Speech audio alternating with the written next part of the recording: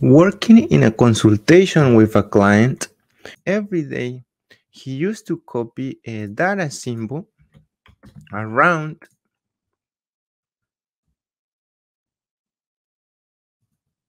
rotate it,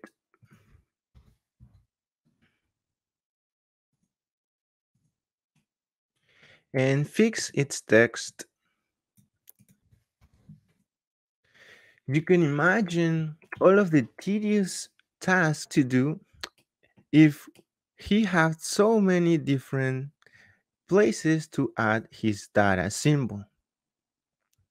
Well, with some optimization techniques, we were able to simplify his life and save plenty of time. Do you want to know how we did it? So, one of the first things that we did is convert this data into a block, right? This symbol, because that way we will have only one piece of object that he could easily move and rotate around. So of course the way we did it was selecting both of its objects and create a block using the V shortcut to create a block. So over here, of course, the name of the block was data symbol, and then so I simply proceeded to create the block.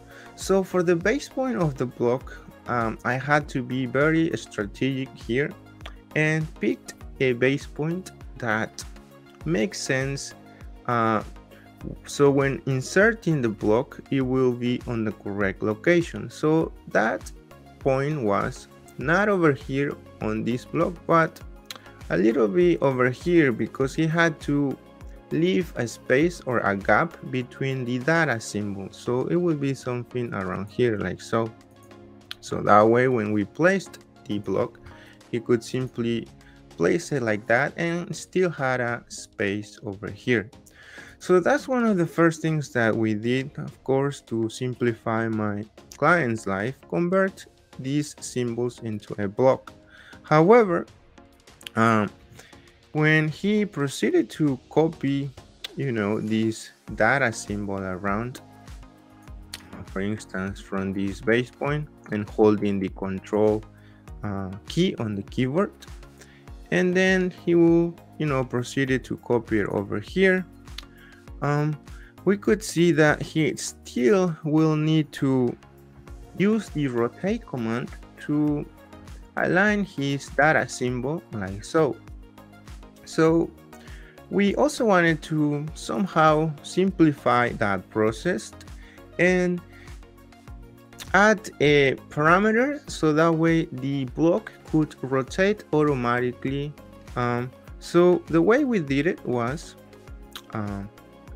we added a alignment parameter to his block. So the way we did it was double clicking on the block and clicking OK to access the block editor. So over here we opened the authoring palette from the ribbon, and then we were ready to add a parameter, in this case the alignment parameter. So we proceeded to do that, and over here, of course, for my base point, I needed to pick the same location of my block, so it was over here. So what I did was type 0, 0, 0 and press enter, and boom, it jumped to that exact location where my base point was. So at this point I needed to pick a direction for my alignment, so I went up and clicked like so. So of course at this point the block was ready, so I simply closed the block editor and saved the changes. So now when my client needed to, let's say, copy his block or move his block around, so from this base point, you can see that the block will align automatically like so.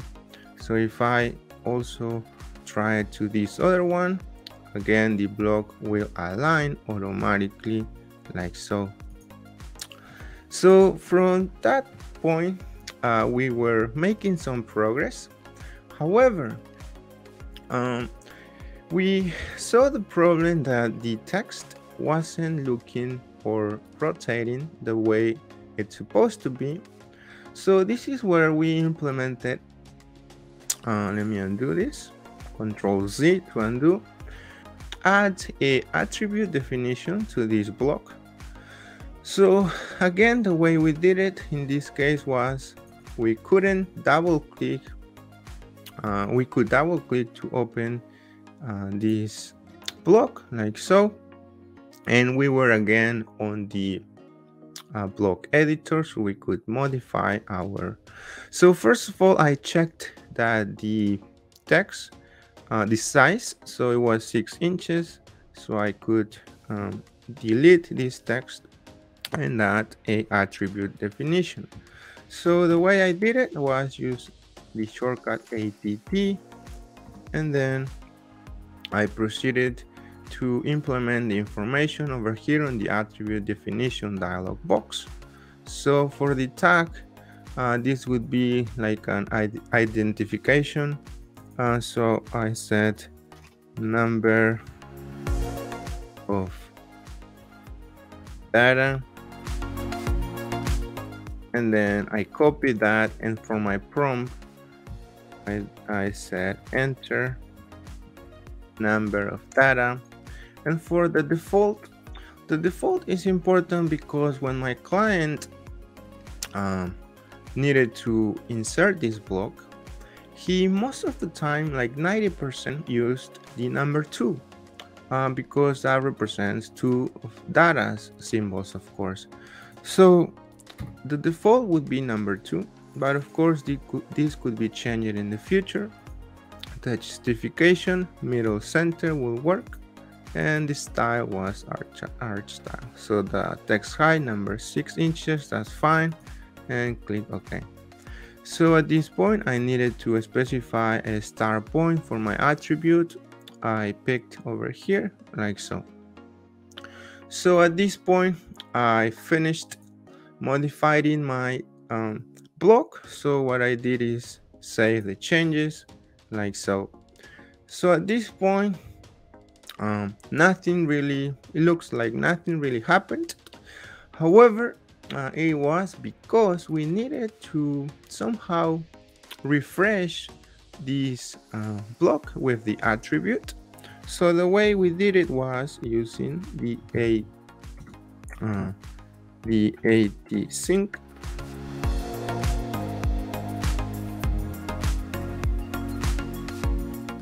So ATT sync to somehow refresh again or update the attribute on this block. So following the instructions, what I did is, of course, pick the select option and then selected the block like so, and update the data, yes, so like so. So we could see now the attribute, and the beauty of this was that now when my client needed to change this number, he could simply double click on it to update to a different number, for instance 3, and so on. So I'm gonna undo that. And the other benefit about adding an attribute to my client's block was that whenever he copy or move his block like so, he could now fix quickly the rotation of his attribute using the T-orient command. So the T-orient will help to rotate his attribute simply again by selecting the block and picking a rotation. So in this case I did pick 2 points like so to, you know, rotate his attribute and have it nice and clean like so. So to simplify my client's life, of course, check some good practices when creating blocks, because right now you can see that we didn't worry or say anything about layers and properties of this block, and The way we did it was, again, open this block and go into the block editor and start inspecting and checking some of these objects, right? Because if any of these objects are placed on the correct layer or on the incorrect layer, and incorrect properties, it will bring problems in the future to my client. So of course I first started with this, and I noticed that this was a block actually. So right there we had a problem. We are having one block inside another block, which of course will bring up problems. So I proceeded to explode that block. So it's now simply a polyline. I continue, and this was a hatch that it is on another layer and another color and so on. So at this point I selected everything and make sure that was placed on the layer 0, following some block good practices. So whenever you are creating a block, your objects should be placed on layer 0. The color, of course, by layer, like so. And if we open it, the property palette, we could keep checking some of the properties. So by layer, that's fine, by layer, and so on. So those were some good practices to follow, and the idea is that when we save the changes to this block, and now we place them on a correct layer. Let's say we of course created a new layer, right, on our layer palette. So let's say data symbol, then we assign it a color. Let's say in this case color red, like so. So when I assigned the layer to this object or symbol over here from my home and layer palette over here, so data symbol, you can see that it automatically gets the colors and properties of my layer. And that is because, again, we did make sure that our objects inside our block were on layer 0 and by block. Of course, to save this block, let me fix first the text with the T-orient, like so. So we added this block to my client's block library, so he could reuse this block in any of his future drawings, right? Because right now, if we just open simply a new drawing, so let's say I'm gonna open this AutoCAD template and go to model space. So there wasn't a way to reuse that block because we don't have that block still inside AutoCAD. So the way we did it was, my client had a block library somewhere saved in his computer. So for instance, over here, that's where he saved some of his blocks.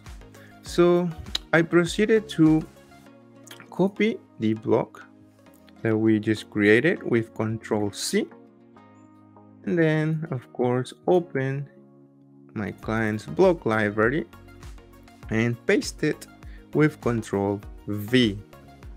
So of course I could place it over there like so, and then I could simply close the block library and click yes. So at this point, the way we did to make it accessible in any drawing was opening the blocks palette right here. So once we did that, there is an option over here that says library, and so in order to add his block, we needed to pick or click this option to add and find the DWG file that we just had it. So it was on there. Let me double check. So the block library was under this path. So library over here. So that's the block library of my client. So once we did click open, and then we went again to the block library, looks like nothing is happening, but again you can see that the data symbol block is right there. So this is nice because now in any drawing, even though your block doesn't exist, my client will have it available to simply insert it from the blocks palette. And redefine block, yes, of course. So at this point he could select or place the block like so.